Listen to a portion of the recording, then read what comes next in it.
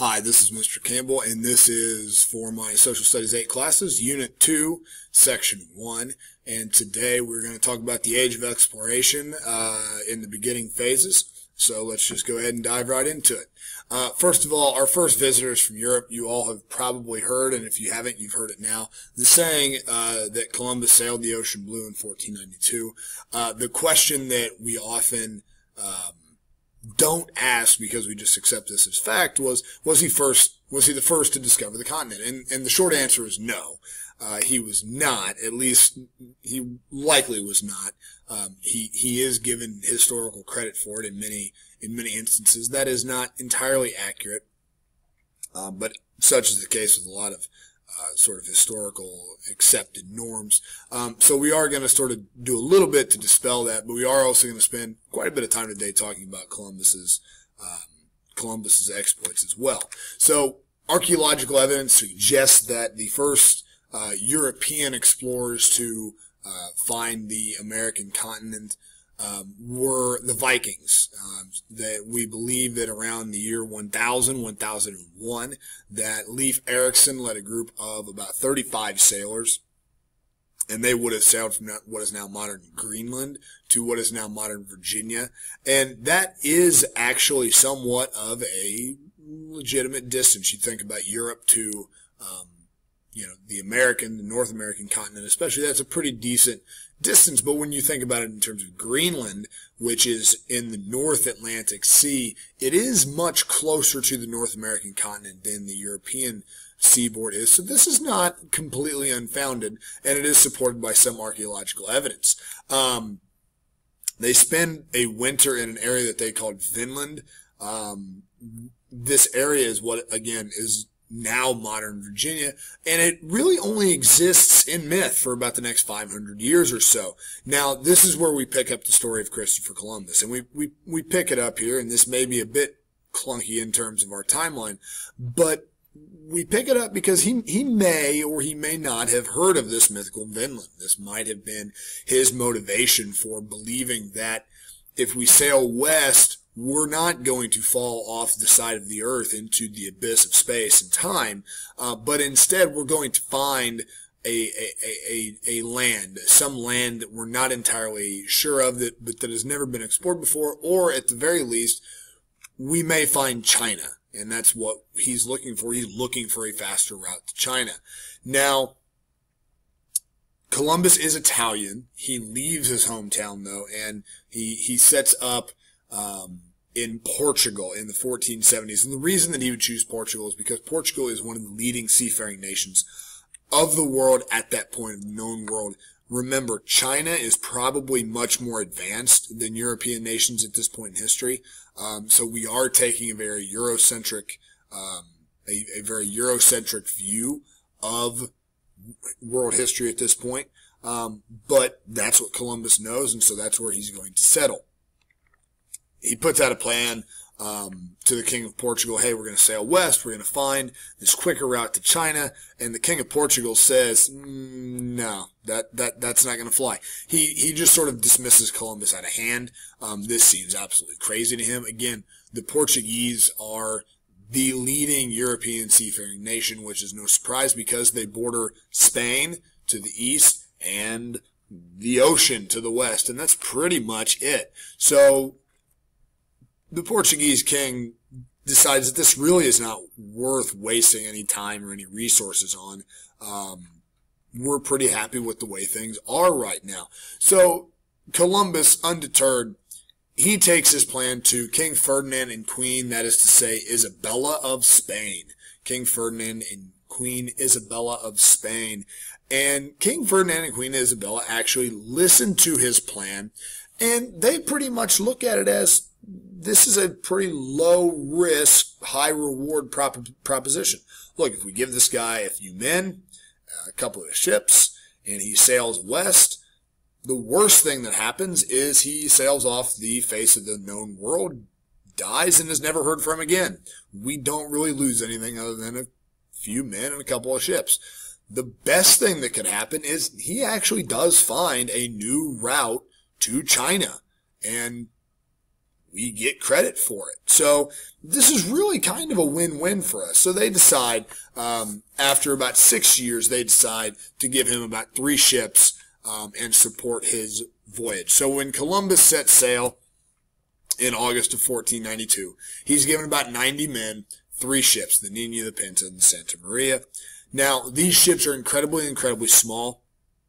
For a little bit of comparison's sake, they were about 55 to 90 feet long. That's about as long as ships got during this time period. A modern aircraft carrier, which is considered a floating city, is about 1,000 feet long at minimum. So these ships are absolutely tiny. Columbus says we're going to get there in 21 days. Now, 21 days on a small ship is a long time. It's about 3 weeks. After a month, which is about 4 weeks, the crew begins to become mutinous. Now, when we say mutinous, we mean that they're ready to tie Columbus up, throw him overboard, take control of the ship, turn around and go home, and leave Columbus to die. That's a bad way if you're Columbus. However, he is saved on October 21st when a sailor does spot land. Now, Columbus, naturally very excited. He does have to actually come ashore, though, and legally claim the land for Spain. European powers during this time period are very concerned with legalities. They want things to be set up the right way, legally speaking. So Columbus and a representative of the Spanish government actually has to come ashore before anybody else can, read an official royal proclamation that claims this land in the name of Spain. There's nobody there to listen to it. Even if they were there, they wouldn't understand any of it. But that's what they feel like they have to do to make sure that this is legal. He calls the land the West Indies because that's where he thought he was. He thought he was somewhere in the neighborhood of India. He knew that he had maybe gotten blown off course a little bit, so maybe he had missed China, but he thought for sure he was in India, and so he calls the land the West Indies. He actually later writes in his journal that it is his intent to go to the island of Japan, which again sounds very strange geographically because we're nowhere near China, India, or Japan. But again, that's where Columbus thought that he was.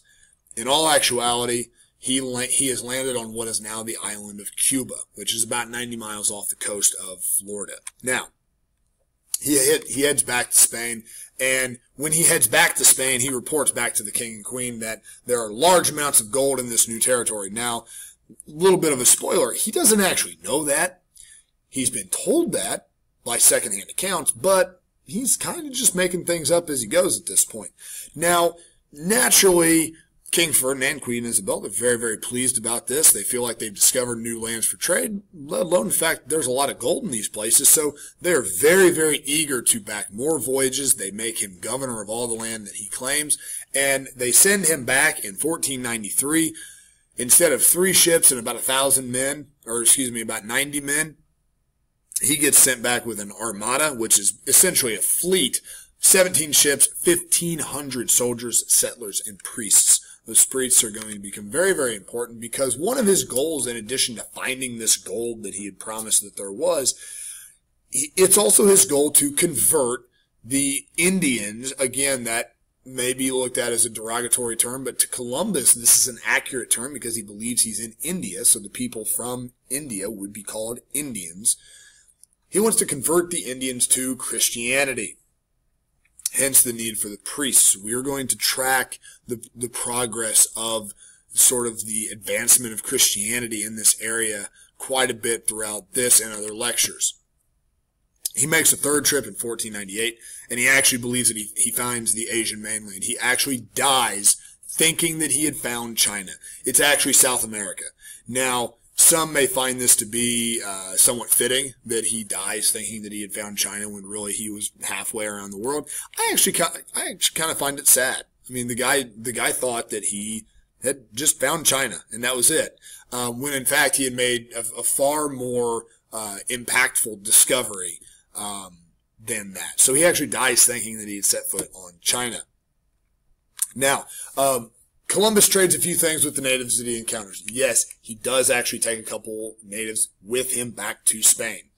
Again, Columbus, as it's been pointed out in class a couple times, has kind of a sketchy reputation. And this is to our modern eyes.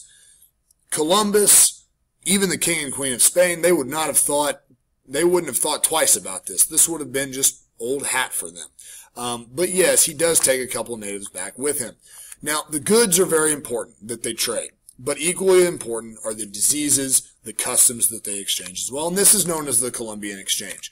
Now, historically, as it's been well established, the Native Americans get definitely the short end of the stick. They are riddled with diseases that, as John Green points out in one of his videos, it's not really a decimation because that implies that 1 in 10 are killed. This is more of, I think he uses the term an octosimization, where it's more like 8 in 10, but you get the point. They also receive guns, which in the short term seems like kind of a good thing because it's a more technologically advanced weapon. It actually turns out to be a mixed blessing because a lot of these native tribes are warring tribes, meaning they're fighting with each other. So in getting these guns, yes, they're getting a more technologically advanced weapon, but it's a weapon that they can use to kill more of themselves faster, which further helps with the octosimization of the native population. Ultimately, they lose their lands to the European colonizers. We know this looking forward into history. At the time, there's no way that we would have known this was going to be the end result, but it definitely does happen. So yes, the natives get by far and away the short end of the stick. So that ends up section 1. Section 2, which you will be assigned at a later date, is going to be Spain's empire in the Americas. We will transition now from Columbus to some of the early Spanish explorers and some of the impact that they have. So you need to make sure and have these fill-in notes completed. I will collect those on Monday before we begin our discussion for the day. Good luck. I don't think this will be a big deal. I think this is going to be something that's going to be very, very productive. So that sums up Unit 2, Section 1. We'll see you guys later.